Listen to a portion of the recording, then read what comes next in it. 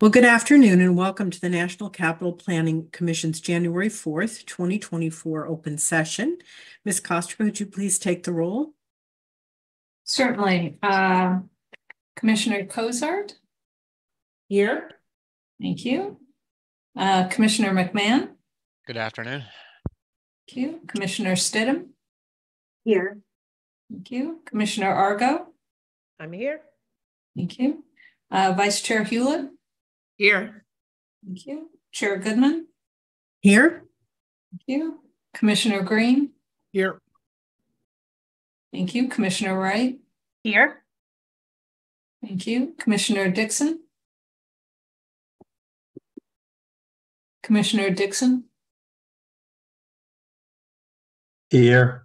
Thank you. Commissioner Cash? And Commissioner Davis? And Commissioner Giacchetti? Here. I'll note that Marcella Costa, the Executive Director, and Schuyler, General Counsel, Diane Sullivan with the Urban Design and Plan Review Division, and Elizabeth Miller with Physical Planning are also in the meeting. Thank you. Thank you, Ms. Coster. And noting the presence of a quorum, I'd like to call the meeting to order. Today's meeting is being live streamed and will be available in a few days as a video on NCPC's website. If there's no objection, the agenda as posted is adopted as the order of business. And now please join me as a short video clip of the Pledge of Allegiance is played.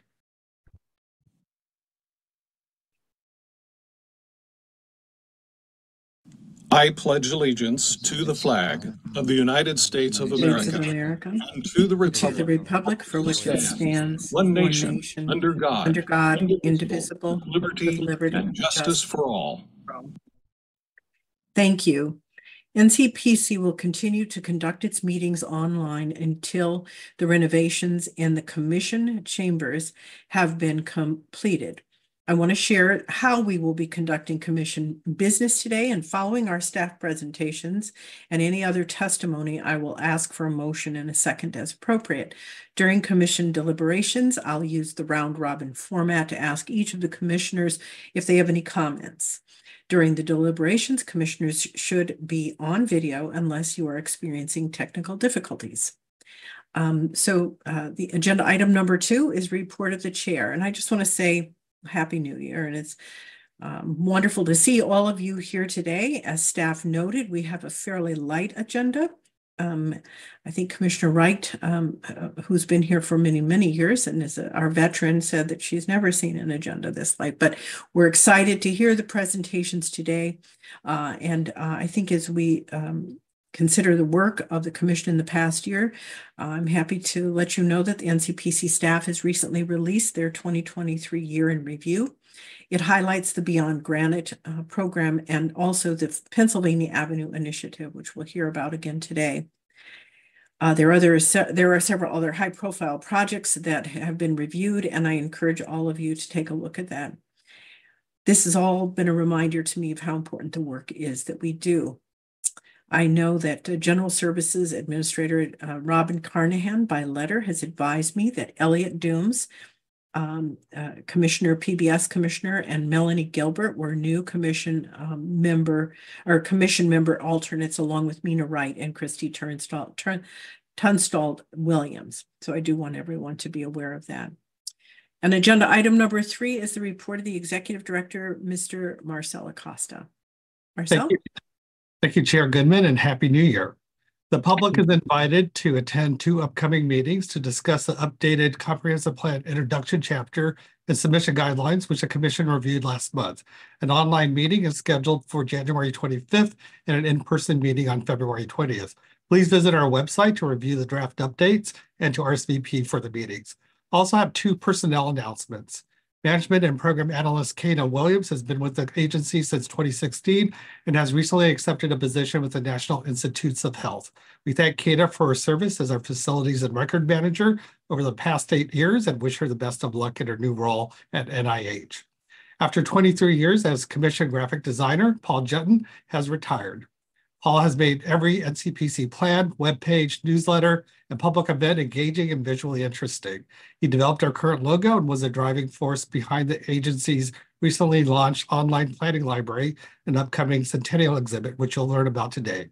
We'll certainly miss Paul and we wish him all the best in his future endeavors.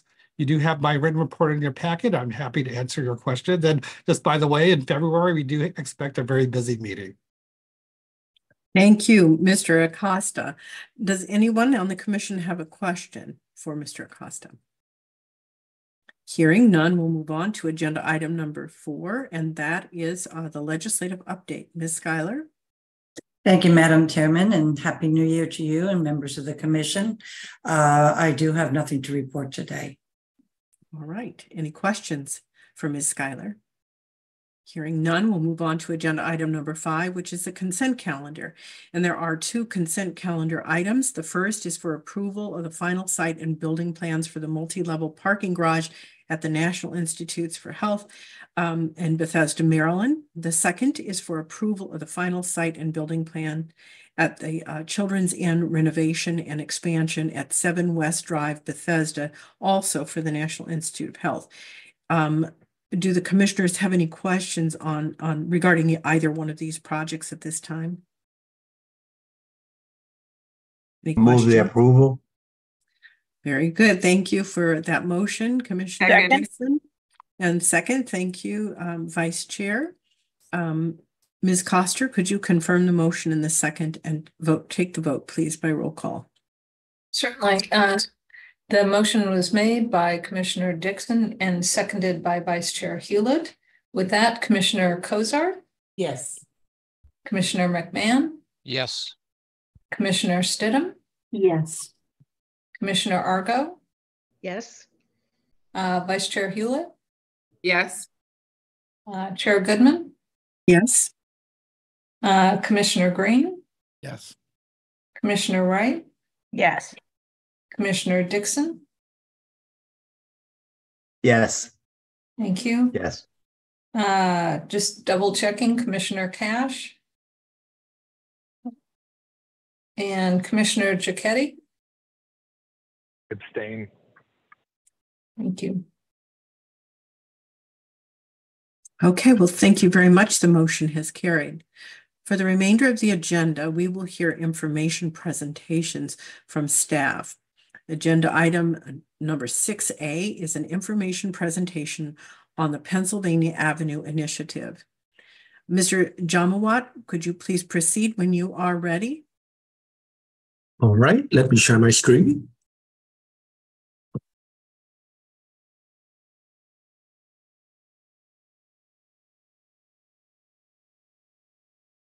Can you see my screen? Yes.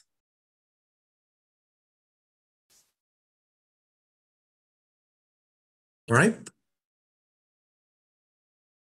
Goodman and commission members. The purpose of today's information presentation is to provide I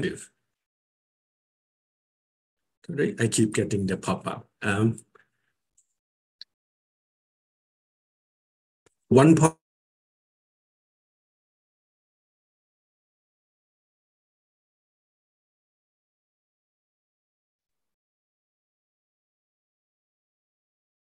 Jeff, if you can, would you, we did have some difficulty hearing you, so perhaps if you want, I'll ask Mr. Champ to pull up the slides for you, and then you can go ahead and give the presentation.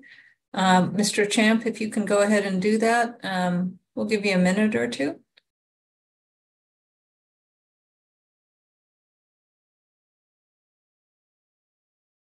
Great, thank you. Looks good, see it. So, Mr. Jamawat, I think go ahead and proceed, and we'll make sure that we can hear you during your presentation. Thank you very much. Good afternoon, Chair Goodman and Commission members. The purpose of today's information presentation is to provide an update on the Pennsylvania Avenue Initiative. Next slide, please. The project area is the 1.2-mile segment of Pennsylvania Avenue between the White House and the U.S. Capitol, encompassing about 40 acres of adjoining public spaces, adjacent blocks, and intersecting streets. Guided by the 1974 plan, the study area has complex jurisdictional structure with several federal and district agencies responsible for different aspects of the corridor. In 2023, NCPC worked with GSA to secure the funding and enter into a partnership with the Park Service, District Government, the Downtown DC Business Improvement District, and Events DC to prepare the new Pennsylvania Avenue plan. Next slide.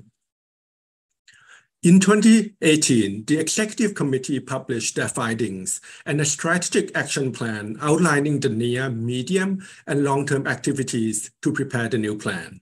The findings were the outcome of several foundational studies. The committee's work led to several catalytic actions, and after consulting with a multidisciplinary panel of experts, the committee agreed on a new vision for the avenue. This direction was reinforced by the district ULI report in 2020 that underscored how investment in public space and civic infrastructure can help spur economic activities and revitalize downtown post-COVID. In fact, we're just so delighted that the mayor incorporated Pennsylvania Avenue into her economic development strategy for the district, including the forthcoming Downtown Action Plan. Next slide. Federal and local stakeholders agree on a new vision that the avenue should be a beautiful street designed for people first, and the highest and best use is the avenue as a venue elevated as America's stage for events of national and global significance. These new events will supplement the existing local and regional events on Pennsylvania Avenue today. Also, the avenue can help reduce over-programming at the National Mall by hosting events that are more appropriate for its urban character, as well as bringing events and critical mass of tourists closer to downtown. Next slide. The partner agency also agreed that the avenue needs to be a better street for daily life, a destination that prioritizes pedestrian, bike, and transit, with more comfortable and engaging public spaces for people to enjoy every day, all day, and into the evening. Next slide. As a reminder, in 2022, the Commission released the vision and 3 early concepts for public comments. By the end of the 4.5 months comment period, NCPC received over 450 comments. We also hosted public meetings and met one-on-one with a range of stakeholders, including in-person events on the avenue. We learned from each engagement that people are motivated, inspired, and are very excited about the future of Pennsylvania Avenue. Next slide. On behalf of the project partners, NCPC is seeking 2 consultant teams through 2 separate RFP to develop critical components of the new plan. The first RFP was issued in September and focuses on the implementation program. The consultant will develop the program of requirements for special events, perform economic analysis, and develop the business case for the new vision, and recommend a new stewardship entity to administer, operate, maintain the avenue, which is critical to the long-term success. The proposals are being evaluated by the selection panel, comprising representatives from each partner agency. The second RFP was published in December and focuses on physical design of the corridor and public spaces, as well as infrastructure improvement to realize the vision of the avenue as a venue and a great public space for everyday use. The proposals are due on Friday, March 1st, and we anticipate a large number of submissions that will inform the selection timeline. Next slide. This slide provides an outline of the tasks in each RFP leading up to the Commission review and agency approval of the new plan in Task 7. As you can see, the 7 tasks are similar for each team. The IP team focusing on the task in blue, and the design team focusing on tasks in green. This work will require a close coordination among subject matter experts that represent multiple disciplines. And by splitting the RFP into 2 pieces, we are able to maximize the expertise required to execute the comprehensive scope of work. Both teams will collaborate and coordinate their work iteratively through different phases of the project. Staff will return to the Commission later this year to share more detail on the selected consultant team and their work plan. Next slide. Looking ahead at the timeline, we are in the middle of the procurement period noted in yellow. We anticipate starting work with the first consultant team in February and the second team in early summer when we brief the Commission on the work plan. The first step is to build on the 3 early concepts and public comments received, and to continue meeting with stakeholders to refine these concepts. This will be the basis to initiate NEPA and Section 106 in 2025, at which time the public will have multiple opportunities to provide input on the concept design alternative. Our goal is to present the new plan to the Commission for review in 2026, the year of America's 250th anniversary. And once approved, certain aspects of the new plan will require legislative action before implementation. While the plan is under development, the partners are also interested in learning from the fun and inspirational demonstration events taking place on the Avenue. Next slide. For example, the Capital Pride Festival in June and Walk with a Mall in September. We are also working with Destination DC and Park Service to advocate for special events on the Avenue in 2026. This concludes my presentation. I will stay on to take any questions.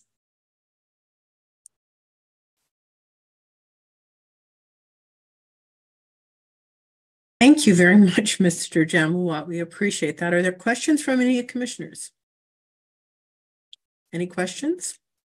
Well, hearing none, then I'm going to start the discussion in round robin fashion, and we begin with Commissioner Mina Wright.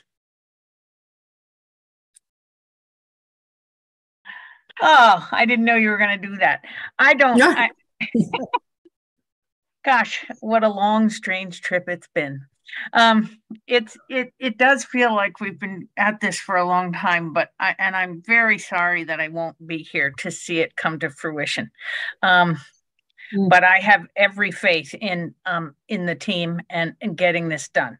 I did not know, however, that the mayor had included it in her economic development plan, or I don't know, maybe I garbled that, Jeff. What was the plan that she included it in? The comeback plan and the downtown action plan. Yeah, okay. There's so many plans afoot that I get confused about which is which. But in any event, I understand that responses to an RFP are forthcoming, and I can't wait to see what happens next. Very good. Okay. And next on the list, I'm sorry, is Commissioner Dixon. Fine. Thank you. A good presentation. It's very exciting to see this happen. And I was on the first Pennsylvania Avenue development plan many years ago. So I think it's good to see this change. I can't wait. Just can't wait to see what they're going to come up with. Thanks for the presentation. Well done. Thank you, Commissioner Dixon. Commissioner Cash is not here, I presume. That's correct. Neither is Commissioner Davis. Okay. Then Commissioner Cicchetti.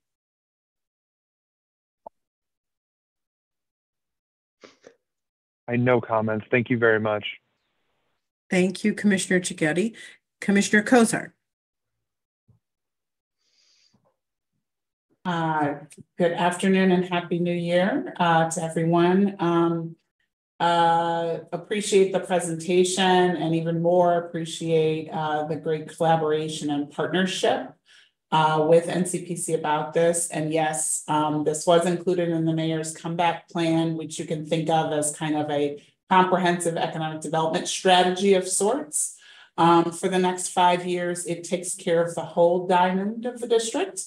And then the downtown action plan is really the one that's focused most exclusively on our downtown. So excited about particularly the energy and the visualizations that have been so strong, and excited about having additional consulting help for NCPC to strengthen those even more, because in many ways for the downtown, what's necessary is those visualizations that really help people think about what could be, what we can manifest, that kind of thing. So thank you all for the great work, the partnership, and looking forward to what's ahead in 2024.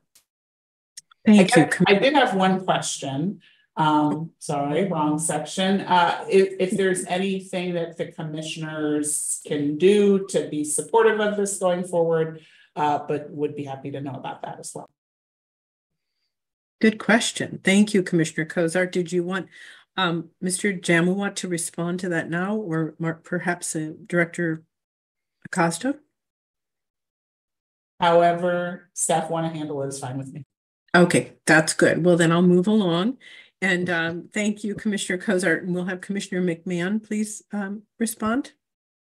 Hey, sure. Good morning, good afternoon, everybody. Not a whole lot of comments. A great presentation, and as Commissioner Cozart says, it's been and Commissioner Miners, Commissioner Wright, a long-term effort here, and continue to see building out what we've done in the past, and I think using obviously 250th anniversary is a great lead into trying to get some work accomplished here sooner than we typically do in this country of ours. So thanks again.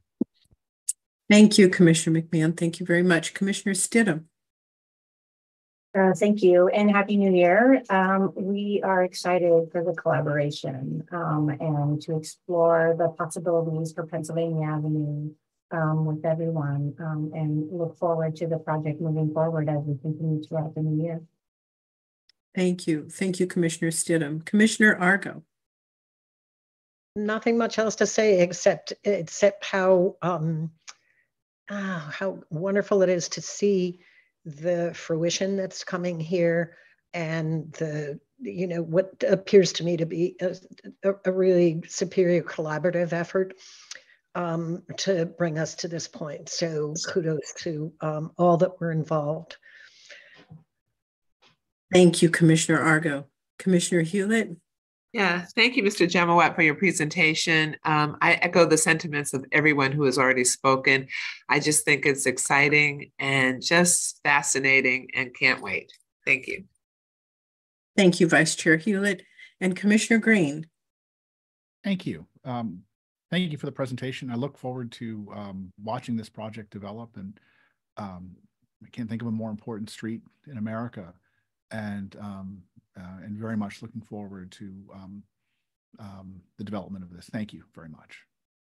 Thank you, Commissioner Green. And I just want to say and recognize the work of those commissioners who have been here for a long time and have worked so hard on this, because I'm new, but it is an impressive project, and it was exciting today to hear about the progress that's been made on the signature project. And, we have once in a lifetime opportunities to elevate our nation's most important street in this way, and to be recognized worldwide. And, coming from a relatively small town in the Midwest, main streets are critical to the vibrancy and the life and the future of a community. They are where our stories are told. And for those of us who live out here in the hinterlands, the main street, Pennsylvania Avenue, is a place that's recognizable, not just in our country, but worldwide. And so I feel particularly honored to at least be coming in on the tail end of this incredible project. I think what is probably more impressive than even the project itself is this partnership that has brought it to fruition. And again, something we learn in small towns and large communities, and even in the nation's capital, is that partnership is the way of the future. We have to do this to survive. And I just am edified by the group that has been working on this, and the leadership that has been provided, not just by other agencies and departments, but particularly by the NCPC staff who have worked hard on this. So I just want to recognize them and thank them. So now we're moving to this juncture where the consultants will be on board, and we will continue to contribute to the shaping of this plan.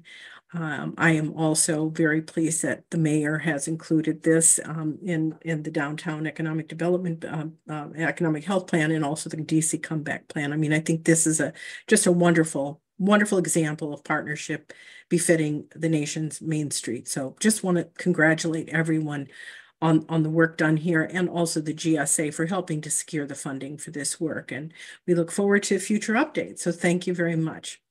Are there any further comments or questions? Yes. Sorry, you sprung it on me, so I wasn't ready. I do have one thing to say, or a final plea to make. And the people who've been on the team for the last 8 years are sick of listening to me say this. But if there's anything I've learned in 40 years, it's that people are not necessarily good at, or who outside of our profession, people have a very difficult time imagining physical plans. So spend some money, not just on Revit drawings or the like. Hire yourself a really good artist who can do some beautiful watercolor, specifically, or renderings to help people imagine what the avenue can be. It's just no better way to sell an idea, and people are shy about admitting that they can't read a plan or a section or what have you. So make it easy for them and get and really invest in the imagery. I think that's what sold some of the concepts when we first got going with the 3 alternatives.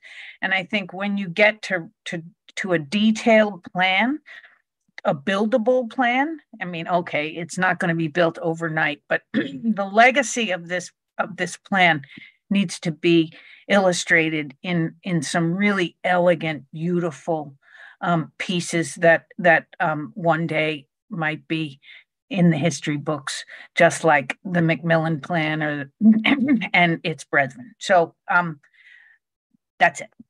Thank you. Thank you very much. I couldn't agree with you more. Are there any other comments from any commissioners? No further comments. Hearing no further comments, we're going to move on to our next agenda item, which is 5B, and it's a presentation on the Pollinator Best Practices Resource Guide. Ms. Free is going to presentation, and I know that Ms. Sullivan will also be available to help answer questions at the conclusion if we have questions for staff. Thank you. Great, thank you. Can you hear me and see my screen? Yes. Yes. Yes. Thank you. Great. Good afternoon, Chair Goodman and Commissioners. The purpose of this information presentation is to brief the Commission on a new Pollinator Best Practices Resource Guide. The guide was developed by staff to clarify how NCPC incorporates plants that support pollinators in its review of proposed projects. The guide will be located on NCPC's website, along with a number of other existing resource guides. Resource guides provide an overview of specific topics related to NCPC's authorities, comprehensive plan policies, and plan review processes for use by staff and applicants. I'd like to underscore that resource guides do not create any new standards, and they are not policy documents. The Pollinator's Best Practices Resource Guide is purely intended to clarify existing guidance as it relates to our plan review and bring existing best practices together in one place that can be referred to by applicants, staff, and the public. As you are aware, NCPC reviews landscape plans as part of site and building plan submissions. There's a lot of existing guidance and familiarity about the importance of native plant species and their selection and their benefits. But more recently, we have heard a lot about including plants that support pollinators in landscape plans. So staff developed the Pollinator Best Practices Resource Guide to clarify how NCPC utilizes federal guidance to support pollinator habitats in its review. In this presentation, I will cover the resource guide topics, which are listed here. And before I go into detail on what the guidance is, I will speak about what pollinators are and why we need plants that support them. First, a brief reminder of what a pollinator is and a little bit of plant biology 101. A pollinator is anything that helps to carry pollen from the male part of a flower to the female part of the same flower or another flower. The movement of pollen must occur for the plant to produce fruits, seeds, and other young plants.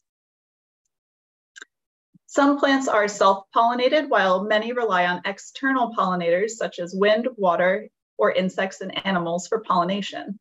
The focus of the resource guide and today's presentation are the best practices for selecting plants that support animal and insect pollinators, in particular bees and monarch butterflies, but this also includes wasps, moths, birds, flies, and small mammals. Pollinators are extremely important for the health and longevity of the human and natural environments. For example, at least 75% of all flowering plants on Earth are pollinated by insects and animals. This amounts to more than 1,200 food crops and 180,000 different types of plants that help to stabilize soil, clean air, supply oxygen, and support wildlife. Despite how valuable pollinators are, recent surveys have shown disturbing population declines in insect pollinator species across Europe and the United States. Beekeepers are losing an average of 40% of their managed European honeybee colonies every year, and monarch butterflies have declined 85% in 2 decades. Overall, the migrating monarch populations are less than half the size they need to be to avoid extinction. The cause of pollinator decline is attributed to several factors: development of natural habitats fragments pollinator habitat, invasive plant species degrade natural habitats by reducing plant biodiversity, urban, suburban, and agricultural landscapes offer limited nesting sites, diseases, parasites, exposure to pesticides, and a changing climate are all reasons for their decline. In 2014, President Obama issued a presidential memorandum titled "Creating a Strategy to Promote the Health of Honeybees and Other Pollinators," which established the Pollinator Health Task Force, who was charged with developing a national strategy to promote the health of honeybees and other pollinators. Federal agencies used this guidance to establish their own policies to support pollinators. This includes a joint effort between GSA and CEQ titled "Supporting the Health of Honeybees and Other Pollinators," and the USDA's Field Office Technical Guidance on Conservation Planting and Wildflower Habitat Establishment. NCPC defers to these resources for best practices when selecting plants that support pollinator habitats. The federal environment element of the comprehensive plan for the national capital also includes policy guidance to include the introduction of plants that support pollinator species. So with this federal guidance in hand, the resource guide provides an outline of what NCPC can do in its plan and project review, and what agencies can do as plan preparers to support pollinators. And simply put, we can plant more plants that support pollinators. A healthy pollinator habitat consists of plants that will provide food, primarily in the form of pollen or nectar, shelter, nest sites and materials, and or larval hosts for pollinators and animal insects. As I mentioned, we already talk a good bit about native plants in our reviews. And I wanted to take a moment to point out that there is a lot of overlap between native plants and plants that are good for pollinators. Native plants are species that evolved and occur naturally in a particular region. Many of them have co-evolved with pollinators like bees and butterflies, since many plants and pollinators rely on each other for survival. Herbaceous flowering plants like the purple coneflower often come to mind when one thinks about a pollinator plant. And flowering plants like this are very important for pollinators because they produce nectar, which is a pollinator food. However, native plants that support pollinators can also be trees, shrubs, perennials, vines, ground covers, grasses, sedges, and others, as they provide some other benefits that I mentioned, like shelter, nest sites, and larval hosts. On this slide here, we have a few images of native trees and shrubs that are popular hosts for butterfly and moth caterpillars in this region. That includes oak trees, maples, birches, and poplars. One native pollinator-friendly plant that we have heard a lot about recently is milkweed. Milkweed is critically important because it is the only plant species that monarch caterpillars can eat. Therefore, without it, the monarch butterflies would go extinct.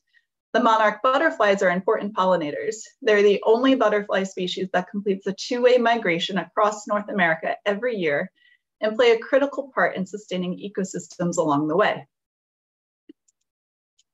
There are over 100 different species of milkweeds that are considered native to North America, one of which stands out, Asclepias syriaca, or common milkweed. According to the U.S. Forest Service, common milkweed is nature's mega food market for insects.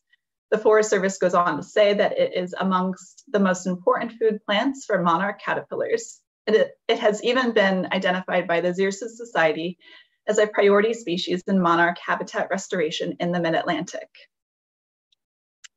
Studies demonstrate that monarch butterflies lay more eggs in total when a diversity of milkweeds are present than when compared to the presence of a single species alone. They further suggest that planting the right milkweed species for the site can have massive impacts on the quality of milkweed plants, which influences where the monarchs choose to lay their eggs. Therefore, the resource guide recommends that a diversity of milkweed species, including common milkweed, should be planted on federal landscapes as appropriate for the site conditions. We also see a lot of native grasses and sedges proposed on plans, which are often overlooked when it comes to pollinator benefits because they are wind pollinated and they do not produce nectar. However, these native species serve an important role in pollinator habitats. They provide larval hosts and food, nesting materials and structure, and suppress weeds. Their bunching habit and extensive root systems also slow stormwater, reduce erosion, and sequester carbon. And in addition, they support other wildlife habitat for birds and small mammals. And here we have an example of 4 native grass species that are larval hosts for skipper butterflies and provide nesting materials and structure for native bees. They also serve as the foundation for a designed plant community with texture, structure, and seasonal interest. Sedges, or carex species, are another type of native plant that are packed with environmental benefits. Some provide pollen or larval hosts for pollinators. Birds and small animals eat the seeds, and butterfly and moth caterpillars enjoy the leaves. Sedges also provide habitat value to invertebrates, reptiles, and amphibians, and are very adaptable. They're a very adaptable plant for stormwater management. Many can even be mown and used in place of turf grass, as seen here in the top image. In the bottom image here, we have a rendering from the National Desert Shield and Desert Storm Memorial final submission, which was reviewed by the Commission in December of 2022. A native carex is proposed on the backside of the dune-like berms.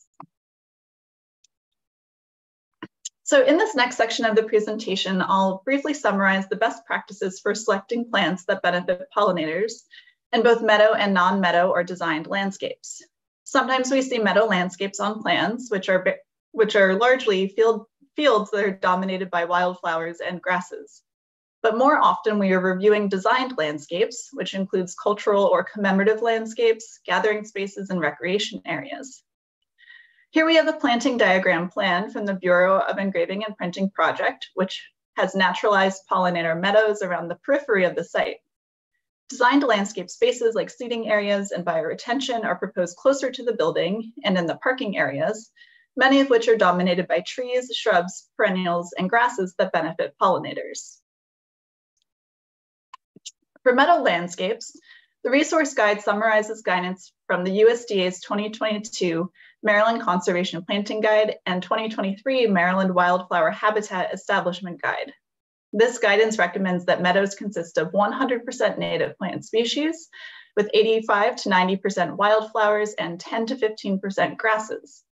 In a meadow where monarch butterfly habitat is the primary purpose, at least 1.5% native milkweeds should be planted as food for the caterpillars, and 60% of the wildflowers planted should be species that can provide nectar for the butterflies.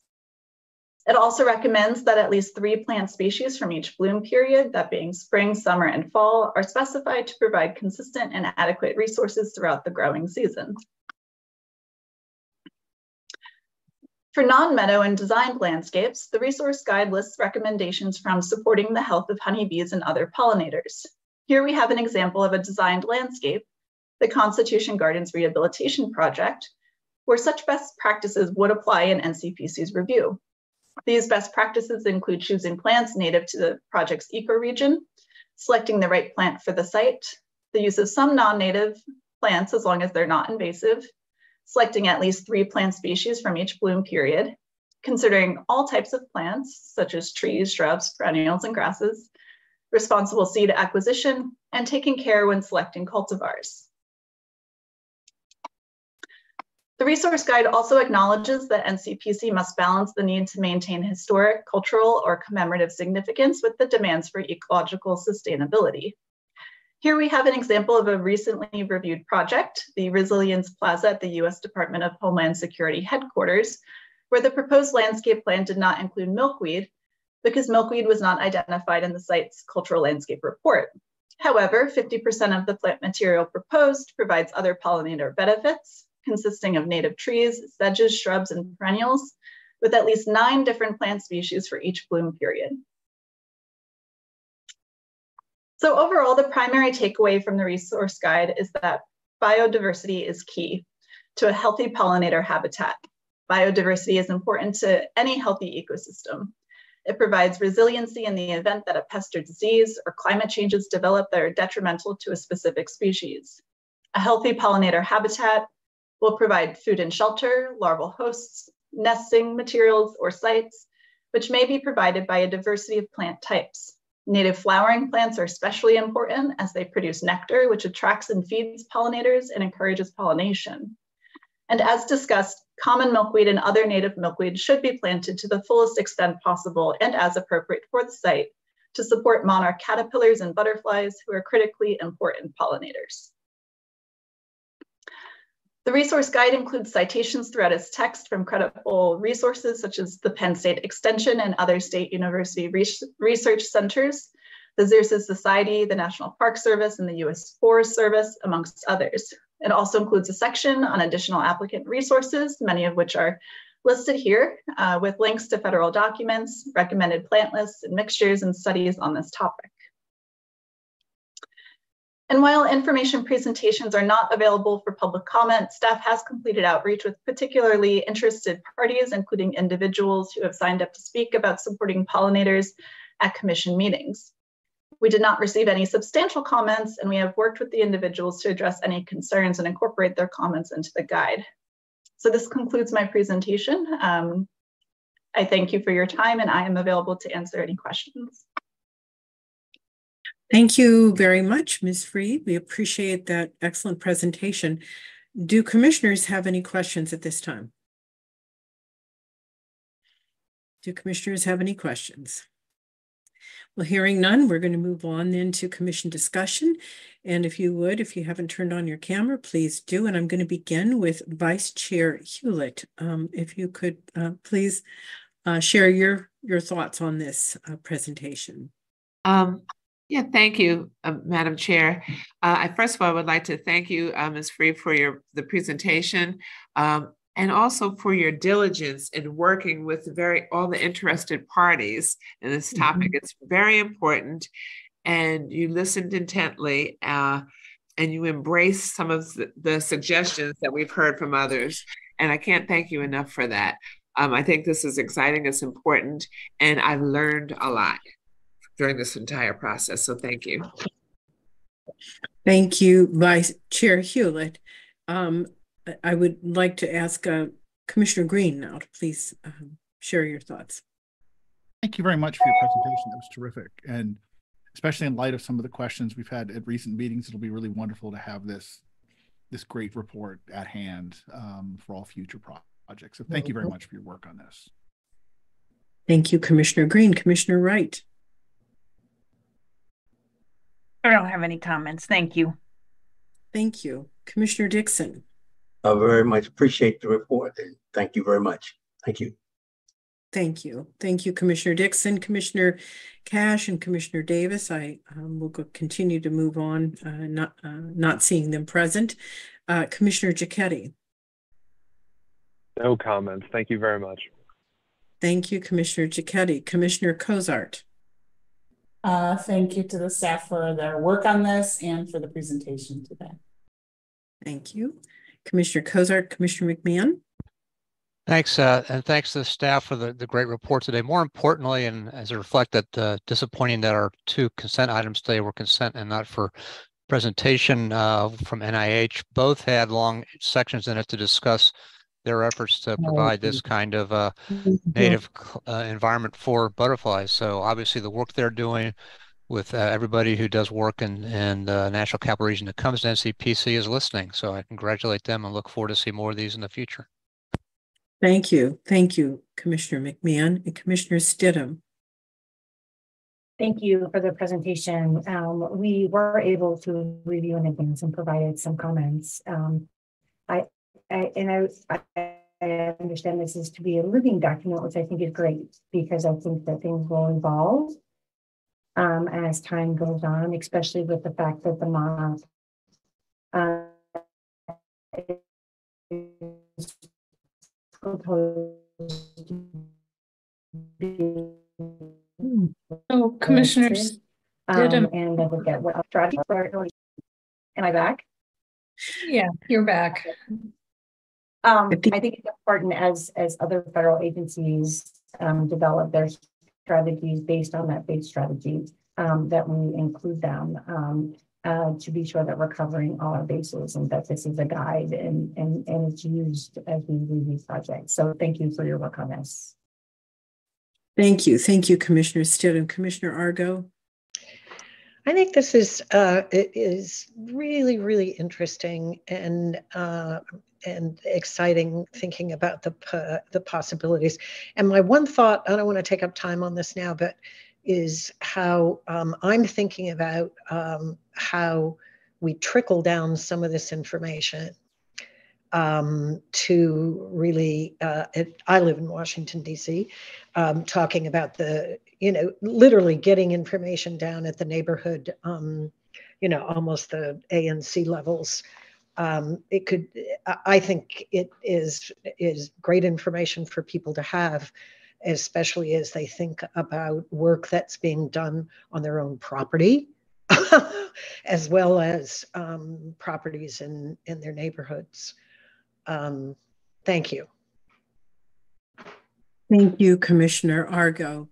And I'll just add a few remarks. I just want to again thank the staff for the good work that's been done on this, and thank the public that has come and consistently brought this to the attention of the NCPC. I think that their contributions help inform our work oftentimes, although this has been established work by the federal government. It still is good to hear from people about it. This is wonderful work, and I think it reminds us that we live in an interconnected world, and our interconnectedness relies on mutual respect, if you will. And I know that all of these projects and programs that we are seeing will have landscaping, and there are things that we don't even measure yet, but the impact on workforce and on the people who both visit and work in these environments, there's a lot of benefit from just being around natural environments, not to mention the benefits to the pollinators and all the rest of the birds and the bees. So do appreciate this presentation, and it will be incredibly helpful to our applicants as they come before us. And thank you, Commissioner McMahon, for pointing out the important projects that were in the consent agenda that included aspects of this landscape. So thank you, landscape guidance. So thank you very much. And are there any additional questions for Ms. Free? Hearing none. The last agenda item today is the information presentation on NCPC Centennial. And Ms. Gebby will be making the presentation. Are you ready? I am. Can you all see and hear me? Yes, we can see and hear you. Thank you. Okay, wonderful. I'll get started. Good afternoon, commissioners. 2024 is in full swing, and NCPC turns the big 100 this year. We are all very excited about that. And I'm excited to share an overview of how we'll be celebrating this amazing milestone. Our staff has put together a range of exciting and thoughtful products and events. Before I present them to you, I'd like to first share some reflections from former chairs and commissioners on their aspirations for Washington and the region that we gathered as part of our Centennial Oral History Project. Please enjoy these reflections, and I'll resume the presentation right after.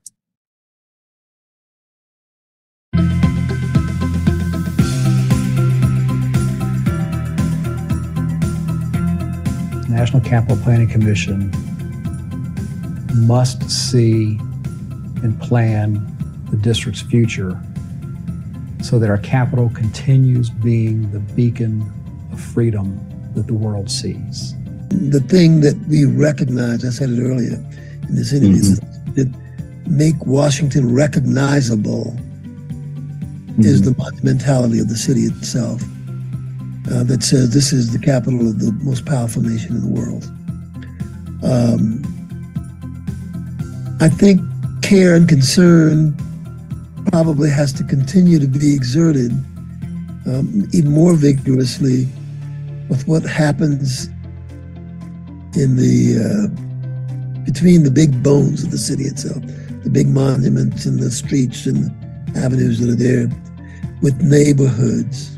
I want DC and the region to be a destination. I want people to come here not just to find out a little bit more about their country and about how it got started, but to learn about what's possible when people from all different backgrounds and all different walks of life come and work and live together. Washington, D.C. has to show resilience and flexibility in its future growth. The changes in technology, the changes in the way we move, the way we work, the way we connect with one another, the way we communicate with each other are all vital to how the Commission can help guide and lead the legacy of Washington to the future. Of all places, it's our nation's capital that should be that beacon of why it's important to understand that if you don't have diversity, you don't have a healthy ecosystem. That comes to, whether you're talking about flora and fauna or you're talking about a city and its people.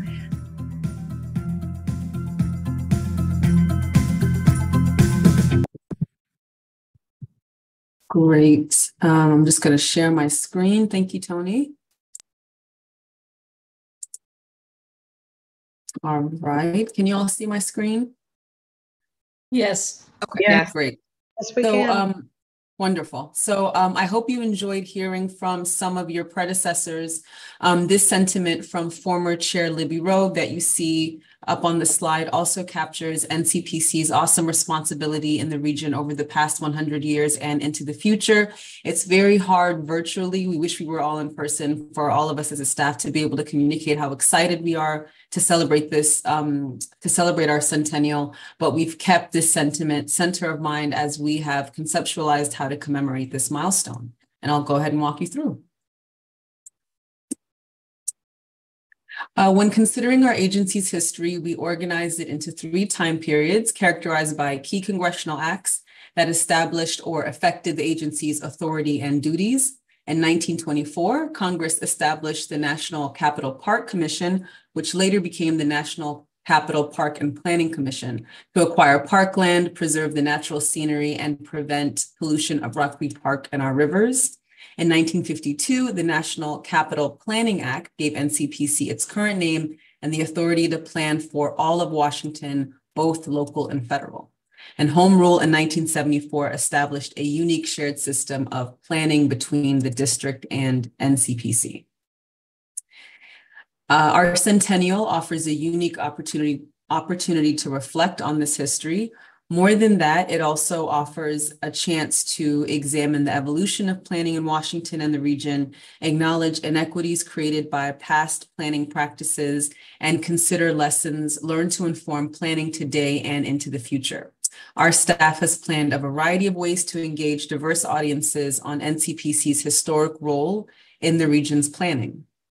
We are kicking things off with an online event called One Night, 100 Years on the evening of January 23rd. We're inviting 6 thought-provoking professionals who you can see listed here to discuss a transformational plan developed by NCPC and its impact on the region. Our speakers were asked to choose from our new online planning library, which we developed for the Centennial and that I'll introduce shortly. This event will be a fun, fast round of presentations with diverse viewpoints, and we encourage you all to attend. Here's a look at some of our other events that we have planned for the year to engage audiences generally interested in our region, as well as other members of the public with professional and academic interest in planning and our agency. In April, at the DC History Conference, we'll explore the complicated legacy of former NCPC Chair Harlan Bartholomew, a national planning pioneer and also a proponent of efforts that resulted in institutionalized segregation and racialized displacement. In May, at the American Planning Association's Federal Planning Division Conference, we'll explore the impact of federal planning in the capital city and the region. On June 6th, which is the actual day of our centennial, we'll launch our physical exhibit, which I'll describe shortly, at the Martin Luther King Jr. Library with a speaker event. And the conversation will focus on the years from 1952 to 74, where debates in Washington about transportation, urban renewal, and civic engagement shaped the form of Washington and mirrored this broader national conversation.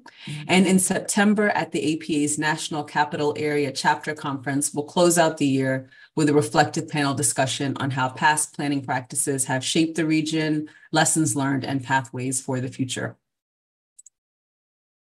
In addition to our events, I am really excited to introduce our online planning library, which is a collection of influential plans, legislation, and maps with an emphasis on the maps that shape the region's development, with an emphasis on items from 1924 to 1974.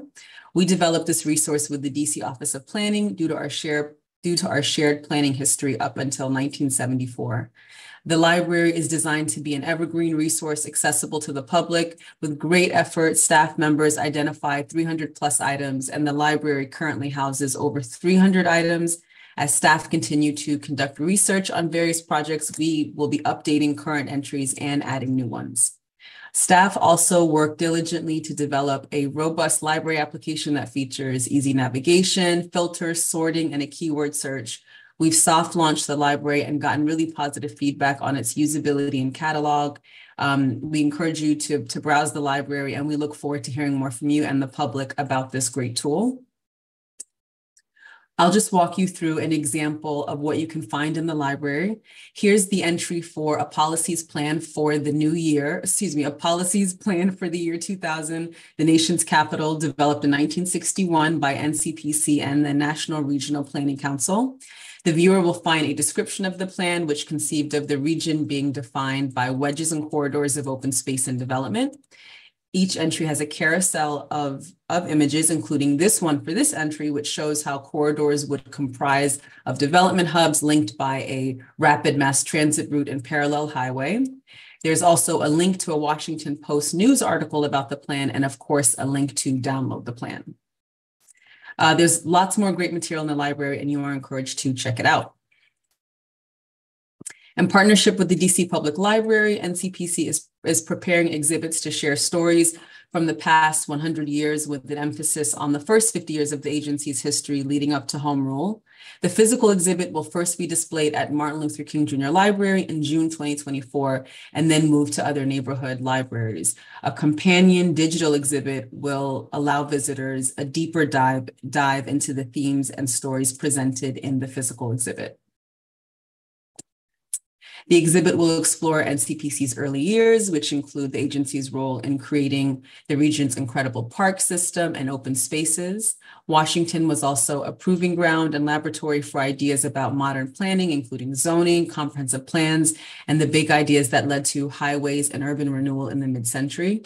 A key proponent of these ideas was Harlan Bartholomew, a national planning pioneer and former NCPC chair, whose legacy will also be explored in some of our events.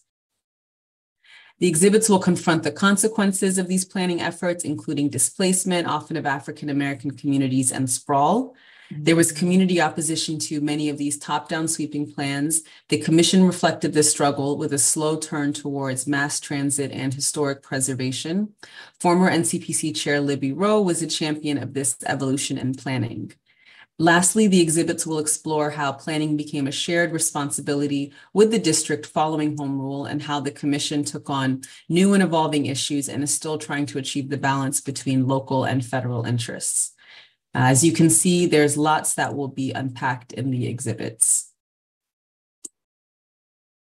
The final product I'll describe is our oral history project. As you saw from the video clip at the start of my presentation, we conducted oral history interviews with former chairs, commissioners, and staff regarding their experiences and reflections on working with the commission.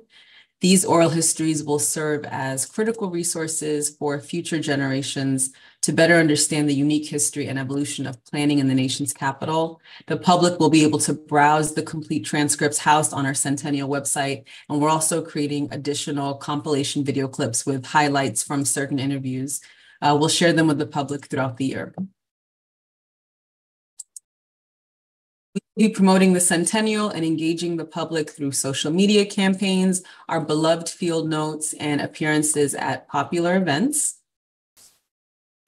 And we invite you to visit the Centennial website to access all of our offerings, including the planning library and oral histories, and stay up to date on all of our events. That concludes my presentation, and I'm happy to answer any questions. Thank you very much, Ms. Gebbe, and we appreciate all the work that's going into this. And I will now ask the commissioners if they have any questions. Hearing none, we'll go ahead and begin discussion using round robin format. I'm going to begin with Commissioner Cozart, please. You know, like the other commissioners, when you first call on them, I'm not ready. Here I am, and thank you all. This is an impressive lineup, and I'm excited. We get a chance to kind of reflect, and this may be a way for us to continue to get more people interested and involved in the work of the commission. So appreciate your thoughtfulness about it, the breadth of offerings, and excited to engage with you on as many of them as possible. So thank you for your great work on this, and glad that we're making time for this look back and look ahead. Thank you, Commissioner Cozart. I appreciate it. Your comments and your willingness to be first. I will say, I just have to footnote this. We all have Ms. Coster to thank for the order of these discussion points. I threw her under the bus. I apologize. But anyway, it's a new year, so I had to reveal that secret. Anyway, Commissioner McMahon. Well, I'm glad to volunteer to be number two. But thank you. No, great presentation, and looking forward to an interesting year of looking back and looking forward for NCPC, led by the staff. They've done great work. Thank you very much. Commissioner Stidham. I think this work is just great. I mean, the commission has been around and done so much over the years, and I think that gets lost over time. I had the opportunity over the holidays to just look at the website and the compilation of the materials, the old plans, old documents, a few things I've been looking for myself, actually. So that was a huge task to pull all that together, and putting it into a timeline is just amazing work. So great work, and look forward to the celebration to come. Thank you, Commissioner Stidham. Commissioner Argo. Yeah, I echo all the compliments that we've heard, and I know personally it makes me want to dive deeper into some of the things that we've heard about today. Just as a commission member, as a longtime district resident, and to take and to think about some of the additional kind of practical applications to some of the things that have been presented to us, and how we share some of them also more broadly. So thank you for all the good work, staff. Thank you. Thank you. Thank you, Commissioner Argo. Thank you very much. And Vice Chair Hewlett, please. Yeah, I just want to thank you for the presentation as well. This is really an exciting time for us, and it's just to hear the history, just to And I too was piqued. My curiosity was piqued. So not only do we have the report that was sent and I printed out, but it caused me to go back and look at some more. I am, as a fairly newbie on the board, I mean, there's just so much more to knowledge to acquire. And each time, you know, you stick your chest out a little bit further and further because the commission does so much. And it's important to preserve that history and to tell our story, to share that story so that everyone knows. So thank you so very much for all the work you're doing. I just can't wait, starting with January when we watch the presentation. Thank you. Thank you, Vice Chair Hewlett. Thank you very much. And Commissioner Green, please. Thank you very much. No, I look forward to these events this year, and this is going to be a great experience. And thank you to the staff. I know it's been a lot of time and effort to pull these together, and just really appreciate it and looking forward to it. Thank you. Thank you, Commissioner Green. Commissioner Wright.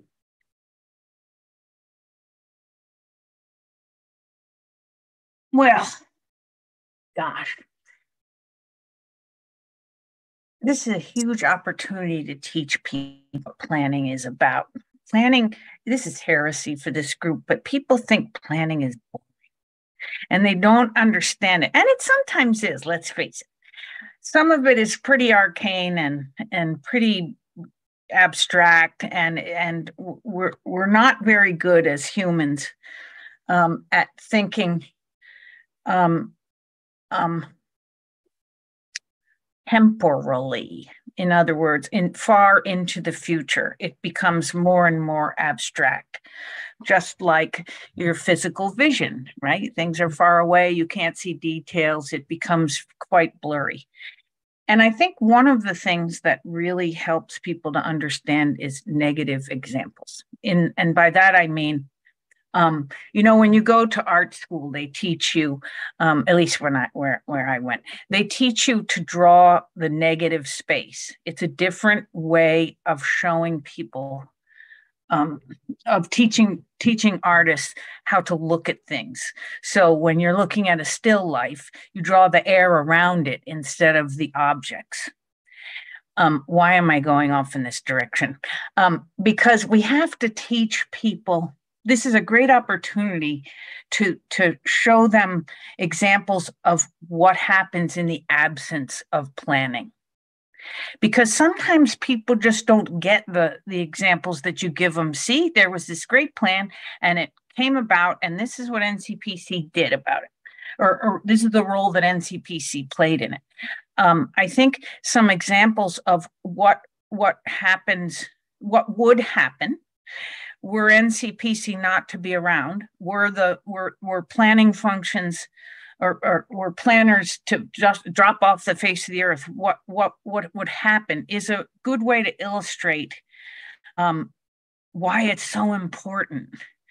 People get what it is when something bad is happening in their neighborhood. We all know what NIMBY is about, but in the larger picture, and in the composition of the city, I'm not sure that Joe Q. Citizen is all that familiar. So this is a huge opportunity to educate and, yeah, a little self-serving, garner support for the commission. And then I just want to make one more point, because as I've been saying, I'm quite philosophical these days and reflective, and I think about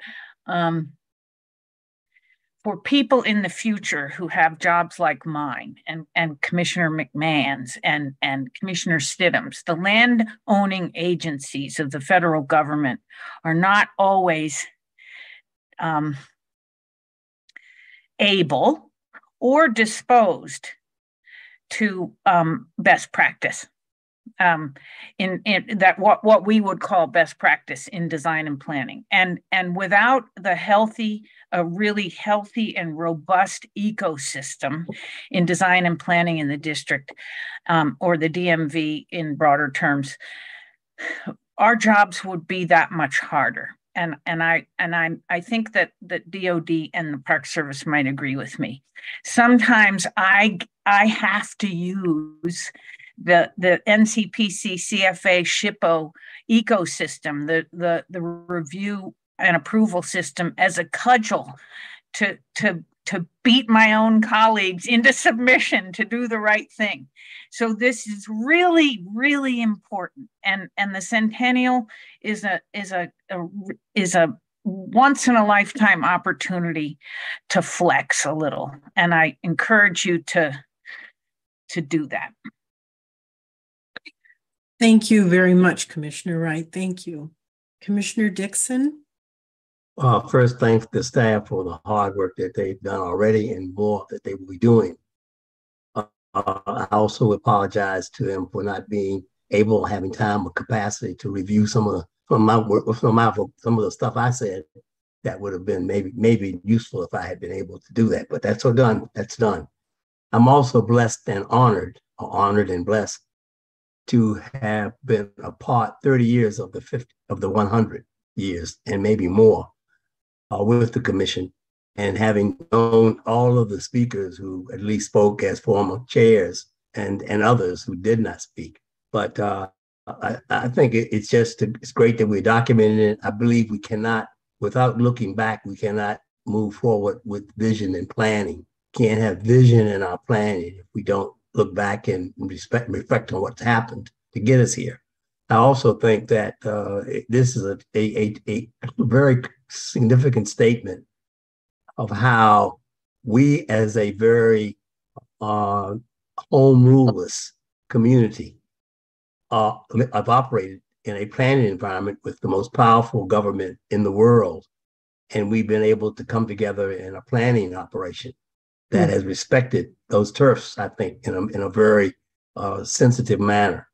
I think that we've been able to do that. And I think that's a very, very powerful image, one that could be used in many places now across the globe, where powerful forces can control small areas where people are somewhat home ruleless, as we have been. I say home ruleless, we have home rule, but we're still looking for strong reform of it. So I thank them for the work. I'm looking forward to all of this. Hopefully I'll be able to participate and see this as it goes forward. And I will be. I'll be here. Thank you. Thank you, Commissioner Dixon. And Commissioner Cicchetti. Thank you very much. No, this is a very exciting opportunity, but no comments or questions from me. Thanks, everybody. Great. Okay. Well, thank you, Commissioner Cicchetti. And I just want to begin by, again, thanking the staff. You know, when you think about the backbone of so many federal agencies, and some of which you all participate in and work for, you know the kind of work that goes into maintaining federal agencies and staff and departments and all of the work. So I do want to just really congratulate the staff who have worked so hard on this. And I also want to thank, as a newbie, as Commissioner Green said, as a newbie, I want to thank the commissioners who have been here for a long time, Commissioner Wright, Commissioner Dixon, others, I'll forget Commissioner McMahon, others who have been here for many years, and also our partners from the district. You know, your leadership is important too, at least to me as a new chair. And I've spent much of the last year, past is prologue, as Commissioner Dixon mentioned. And I've spent the last year reading a lot about Macmillan and a lot about L'Enfant and the planning that went into this tremendous place we call our national capital. And now I'm looking forward to this year to be able to consume the products that our staff have created that bring the 20th century to light and demonstrate how, folks just like us have worked hard to be consistent with that aspirational vision of America and of our national capital. And I do acknowledge, we've learned a lot. We've learned about many of the inequities that have occurred through planning in the past, and we're working hard to, I think, amend those to create a capital and planning projects and programs of the future that are going to address those inequities. And also keep the whole concept of beauty in mind that was part of the original design of this place. I also think we need to continue to keep an eye on the resiliency, climate resiliency piece of this, to make sure that what we're planning and building and protecting here is protected. So all of those things come to mind as I look forward to this year anniversary, but mostly I just want to thank staff and thank, you know, the commissioners who've served for such a long time and commissioners who were here before us. And I'm looking forward to the important conversation with the public about this and talking about the challenges and the opportunities they had. So I just want to thank you for the presentation today, all of you, and for a lovely new year and a short meeting to begin the year, because next month is going to be really an exciting meeting and planning, but it'll be a little longer, I think. So hearing no other questions, does anyone have any more comments or questions before we conclude? But this concludes our open session, and the next meeting will be on February 1st at 1 p.m. And I look forward to seeing all of you at that time. And if there's no further business, we will stand adjourned.